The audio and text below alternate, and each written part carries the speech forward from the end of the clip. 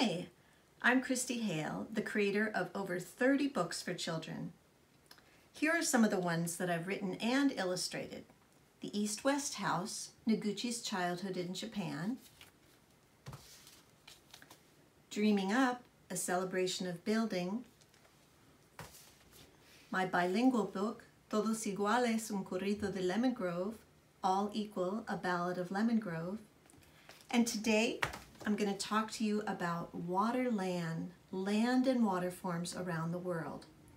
We're going to look inside and we're going to read the book in two ways. Picture books have two kinds of stories. They have stories from words and stories from pictures. And we'll talk about both. And then we're going to follow up with a project that you can do, and you can explore your own stories and your own pictures. Christy Hale, Waterland.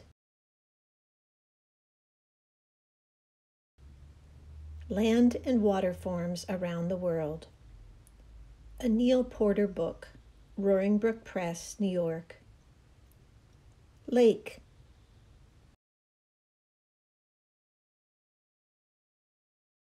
Island. Bay.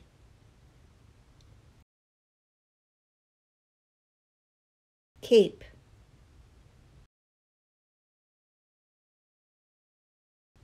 Strait.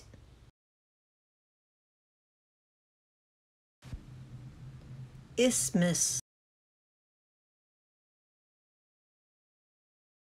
System of lakes. Archipelago. Gulf.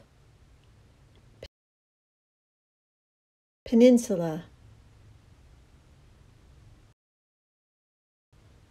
Water forms, land forms.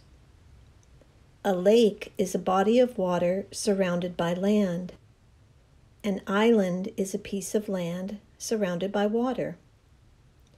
A bay is a body of water almost surrounded by land. It is usually smaller than a gulf. A cape is a piece of land that extends into the water. It is usually smaller than a peninsula. A strait is a narrow body of water connecting two larger bodies of water. An isthmus is a narrow strip of land connecting two larger pieces of land.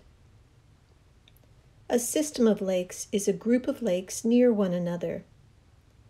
An archipelago is a group of islands near one another. A gulf is a body of water almost surrounded by land. It is usually larger than a bay.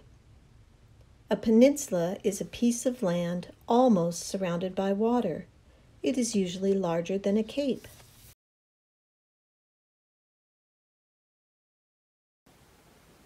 After you read the definitions, open up the map and see if you can find water and land forms all around the world.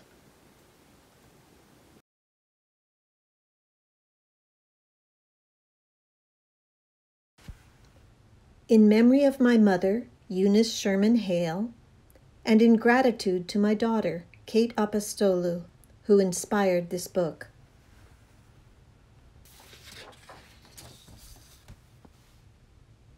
Did you know that before you ever understood letters, you were already reading? You looked at the pictures to make sense of what you were seeing. There are few words in this book, but there are many stories. Let's find some in the pictures. Notice the leaf near the girl's feet. See the girl's gesture playing with the autumn leaves as they fall from the tree. Look at the type of tree. When the page turns from lake to island, observe what happens in this same spot. Hey, I think that leaf is actually a fire. And the girl is no longer playing with leaves. She is fanning the flames to create smoke signals. The tree has become a palm tree. Let's take a look at the boy relaxing in the boat. Will he catch a fish? Notice his hat. See the cattails surrounding the lake. When the page turns from lake to island, look what happens in the same spot. The boy's fishing line has not caught a fish, but a bottle with a message inside. The message says, "Help!" The boy's hat has changed from a baseball cap to a straw hat. And the marsh and lake are gone. The boat is now floating in the ocean. Let's zoom back out to see the whole scene. The girl on the island is waving and calling to the boy, trying to get his attention. She is sending out smoke signals. SOS! That is code for help! She has sent messages in bottles, also asking for help. And what about the boy in the boat? He is completely oblivious. This book is full of holes. Those holes are in the shape of water and landforms. As I was planning the book, I had to keep track of where those holes would be on each side of the two facing pages. See the dotted black lines here on both the lake and island illustrations? Look closely at the two illustrations of lake and island side by side. Do you see that anything inside the dotted black lines stays the same in both images? The changing parts of the picture are outside the black dotted lines. The pages of the book alternate between blue backgrounds for water and yellow backgrounds for land. A hole on the blue water page lets you peek through to yellow land. A hole on the yellow land page lets you peek through to blue water. Let's go to the bay. Take a minute to observe the scene. What does the baby see? We'll zoom in close on the boys playing with the beach ball. The boy in the beach chair has his hands raised to catch the ball. When we turn the page, we see that the same boy has his hands raised to protect himself from getting splashed by the windsurfing girl. And now he is on a cape with a lighthouse in the background. Let's look at the bay and cape images side by side with my black dotted line guides. Again, the things inside the lines don't change, just the things outside. What does the baby see? Is it a shark, or could it be just a windsurfer? The pictures can help you understand the difference between the different water and land forms. You can see a tugboat, a barge, and lobster boats moving through a narrow passage of water between two larger bodies of water. This is the definition of a strait.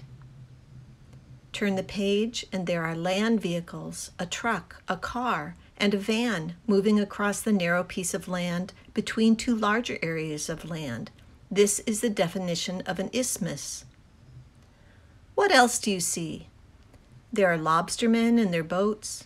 One is pulling up a lobster trap. There is a lobster shack with colorful buoys hanging on the side, nets and traps scattered about. This scene reminds me of Rockport, Massachusetts, the lobster town where my father grew up. When my father and his brother were in high school, they had a job selling supplies to the lobstermen. On weekends, my grandfather was the captain of a ship and he gave boat tours of the area. As you look towards the top of the scene, you can spot fishermen bringing in their catch of the day. There is a lively fish market and a busy seafood restaurant. Try making up your own stories as you look at the pictures. Can you tell a campfire story that these two campers are sharing as they toast marshmallows? What are the other campers doing? And here's what I'd really like to know. What is a bear doing in a tent? That could be an interesting story. See the canoe in the lake? Turn the page and it's just one of many canoes headed toward the group of islands or archipelago, and there is all sorts of other water activities. What's happening at the Gulf? In the lower left corner, there are children digging. Are they looking for sand dollars? Nearby, a girl looks through a telescope. Perhaps she is watching the flamingos flying overhead. To the right, we see newly hatched baby turtles finding their way to the water for their first swim. Now let's turn the page. It appears those children are actually digging for treasure.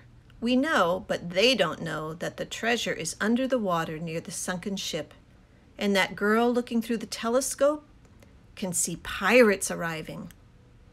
Uh-oh, an underwater whale might just surprise that pirate ship.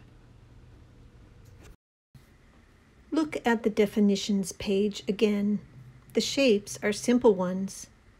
Now it's your turn to create your own water and landform pictures. You will need paper for water, paper for land, scissors, glue, a glue stick, or if you don't have those handy, you can easily make your own paste. I will share a paste recipe at the end of this talk. Let's get started. I have a piece of blue paper and a piece of yellow paper. I use the blue paper, and beginning with my scissors on the edge of the page, I make a cut toward the middle. Then I change directions to cut out the shape of a lake.